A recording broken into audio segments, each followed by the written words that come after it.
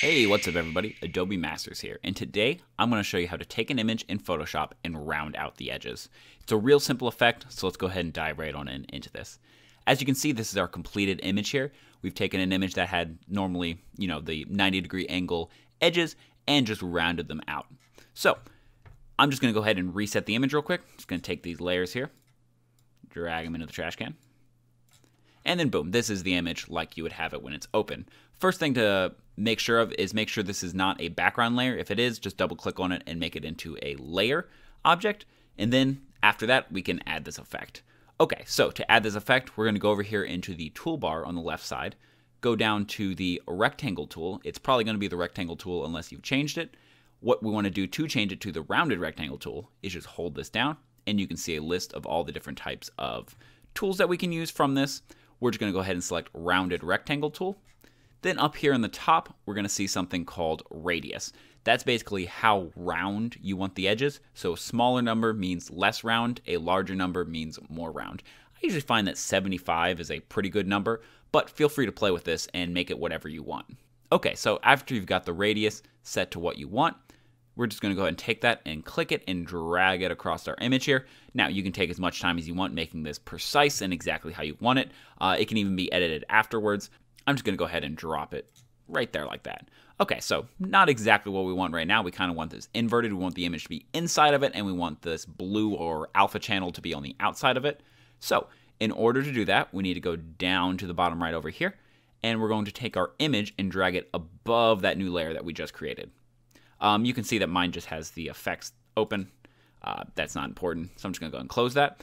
Okay, so now that we have the image above the rounded rectangle layer we just created, what we need to do is link these together and basically make it so that the bottom becomes the mask for the top. So in order to do that, we're just going to hold Alt on our keyboard. And when you do that, you notice right now nothing's happening when I'm moving my cursor from bottom to top. As soon as I hold Alt, you can now see that that icon changes when I get in between the two layers. It's that square icon with an arrow. When you see that, just click. And boom. Just like that, we now have an image that has rounded edges. And that's all there is to this effect. I'm just going to go over two other quick things that can make this image look better for certain situations. But if all you wanted was a rounded edge on your pictures, we're done with the tutorial. Okay, so the two things I want to show you is the drop shadow and the bevel and emboss. Bevel and emboss is a great option if you want to make your image look like a button or something like that. So in order to do that, what we need to do is we need to go down to the rounded rectangle tool. We can't use our image tool because our image is currently being cropped. So if we did a bevel and emboss, it would bevel and emboss the full image, and you just wouldn't see that in this cropped area or this masked area. So in order to add that effect, we can go down to our rounded rectangle here, double click on it.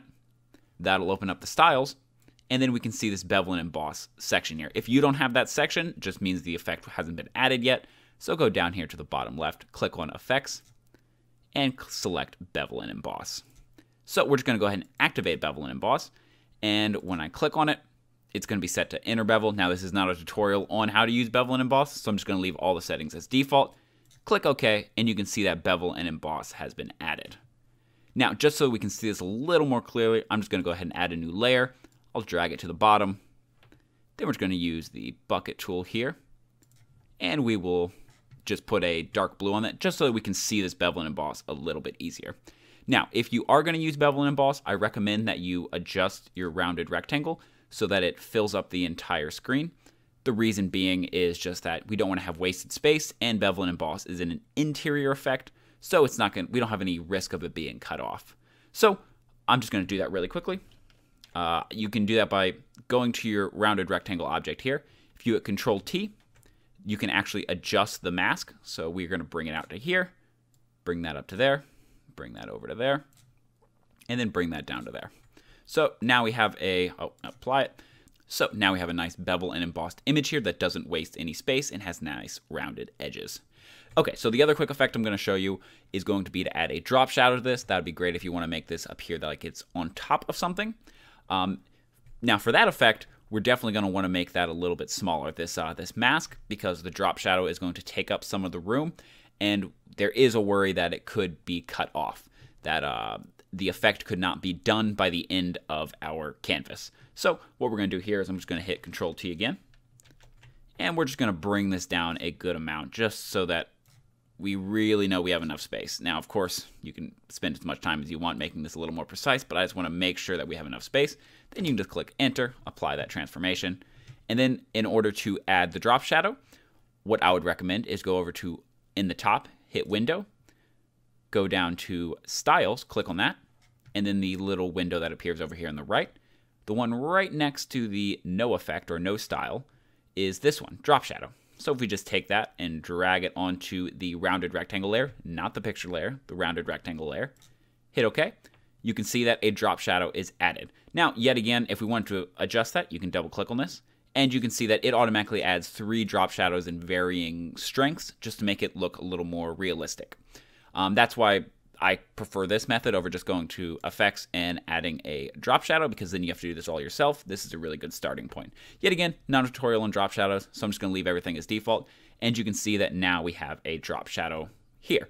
Then you know if we want to see how that looked on the actual alpha channel, we just unselect this layer or make it go away or make it go invisible, and then we can see how it looks there. And that is all there is to this effect. Like I said, it's a real simple one, but it can make your images really pop and, look a little more, certain situations, a little more playful. It can make them look like buttons. It's a real useful effect to know. And that's going to do it. If you have any questions or comments, feel free to leave them in the comment section below or on our website at adobemasters.net. If you want to see videos similar to this one, hit that subscribe button. I make a video, or at least I try to make a video every other day. All right, everyone. See ya.